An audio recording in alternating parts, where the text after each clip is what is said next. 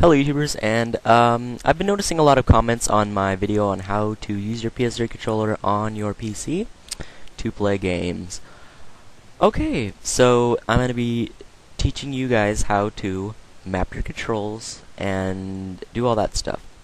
So load up the DS3 tool that you downloaded and installed in the previous video. Then right here on this page, go down to Custom and click the little radio box, which is the little circular box, and then go to the right and click Create. Now this is all the options that you're gonna have for, let's say, the start button could make it. You can make the start button press Escape on the keyboard, but maybe I don't want to do that. Okay, so let's start from the very top. I'm just gonna be using Call of Duty controls, or the controls that I'm more used to, since I don't really know much controls for many games. I've just haven't played a lot of PS3 games. Anyways, triangle would be switch weapons, which would be whatever it is on the PC. I think it is like a 2 or 1 or something like that. So if that's the case, click keystrokes on the left side, and then on the right side you click the drop down box and you click 1 or 2 or whatever one you have it set to change weapons. For circle, that is prone or crouch or whatever. You change it to keystrokes, and then you go over here and change it to Control or C, I believe, or something like that, for your crouch or whatever else button. For X is usually jump or something similar to that. So on the PC, jump is usually space. So go to keystrokes, space. Square for Call of Duties is reload, and that's usually a keystroke R. So whatever you're doing over here, like say you press the triangle button, when you press the triangle button, it'll press the keystroke 1, or it'll pretty much virtually press 1 on your keyboard. L1, aim down sights, which is right mouse click, so go to mouse button, right button. R1, which is shoot, mouse button, left button. And if you hold that down, it will hold down the mouse button and it'll shoot continuously. L2, that is throw tactical grenades or whatever it is, and you could just set that to keystrokes. I think it's Q. And then R2 is throw lethal grenades, and that is a mouse button, the middle button, or whatever you have it set to. Of course, you're going to map these for your own games or whatever, but I'm just making these for Call of Duty. The select button brings up the scoreboard, and that can be accessed on the PC by hitting the keystroke tab. Or tab, yeah, tab button. L3 is sprint, and you sprint by shift on the PC. So change that to keystrokes shift, or left shift. R3 is melee. Melee. That is, I don't even know, is it F? No, it's E. Okay, so E, and then the start is, I'm not exactly sure, but I think it's keystrokes escape.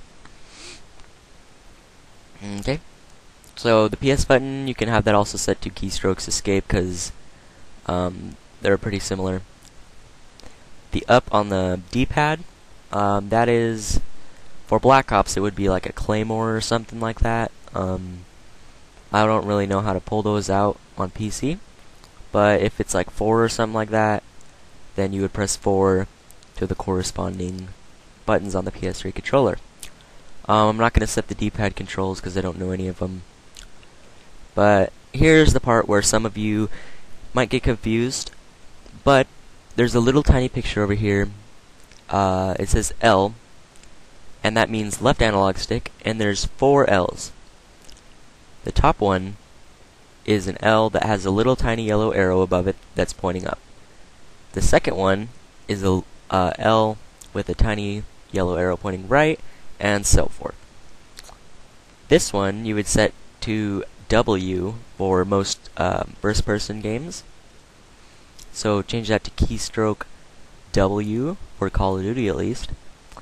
And left analog stick right, that would be keystroke D or right.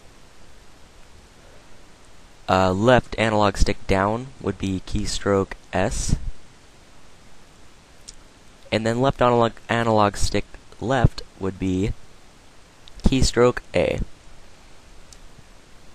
For the right analog stick, you would set the mouse axis, which would make it to where it virtually moves your mouse whenever you move the right analog stick.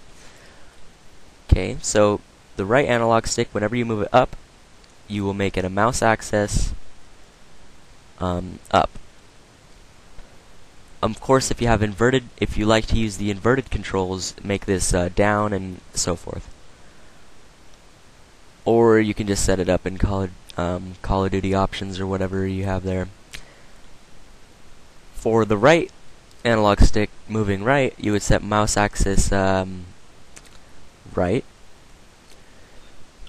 Right analog stick down, mouse axis down.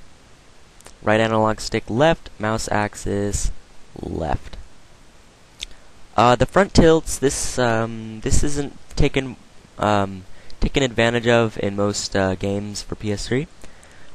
It's taken advantage of a little bit in Little Big Planet 2.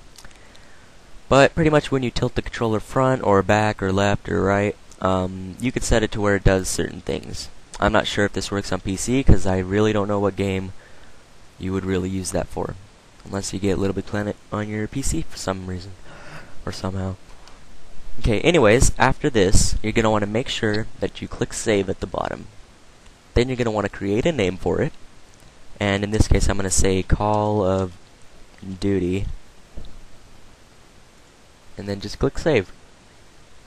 And then if you ever want to use this, you can just click open Call of Duty OK. And then you can edit them if you want.